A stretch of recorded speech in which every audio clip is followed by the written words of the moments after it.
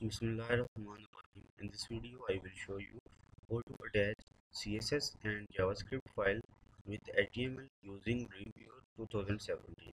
First of all, make a folder in which you make CSS, HTML and JavaScript folder. After creating this, open your Dreamweaver and create new HTML document file.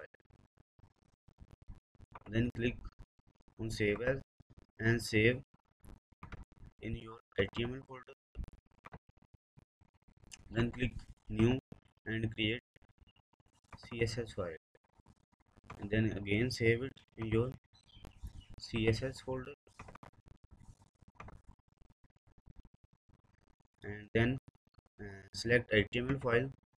After doing this, click on CSS designer and here click on plus sign and click attach existing CSS file. Then click on browse and select your CSS file. Click on OK. Here CSS file have been attached with HTML. Now I want to attach JavaScript file.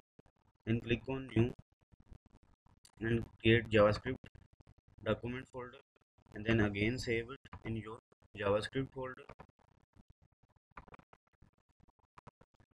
After doing this, you can attach a JavaScript file with HTML by using script tag src and select your JavaScript file.